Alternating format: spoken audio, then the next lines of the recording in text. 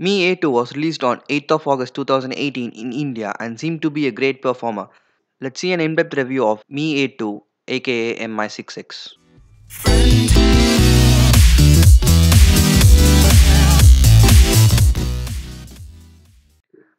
Mi A2 runs on Snapdragon 660 with 4 gigs or 6 gigs of RAM and 64 gigs and 128 gigs of internal storage respectively. It has a 5.99-inch IPS LCD display panel with 18:9 aspect ratio. The dual camera setup is 12 megapixel and 20 megapixel with f1.8 aperture.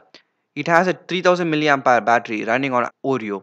To look about the physical aspect, it had a sleek design with a plastic bag. The device was easy to handle and great to use. It also had a noticeable amount of hump on the back, but it does not affect the usage in any way. Now let's take a look at the app opening. It is smooth and opens the application as fast as it can.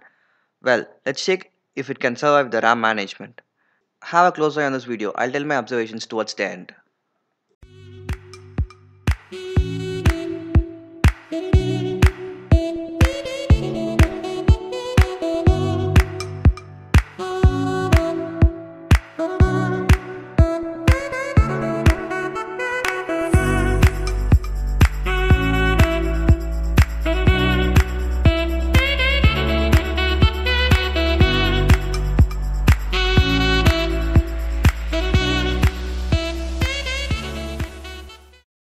Initially, the apps loaded faster, and when the process was repeated, the apps did not reload, and the device manages the RAM well. Now, coming to the benchmark test, it scored 1,32,801, which is about 58% higher than its predecessor.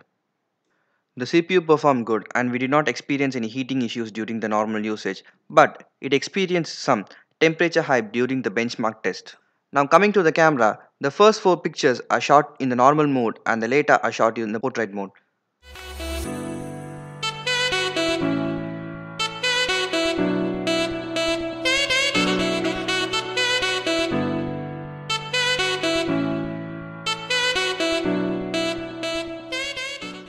The color reproduction was excellent, and not to forget, we had a decent bokeh effect. The low light performance was decent in defining the details in this picture, and the front flash did a good job. Here are some bonus snaps shot using Mi A2.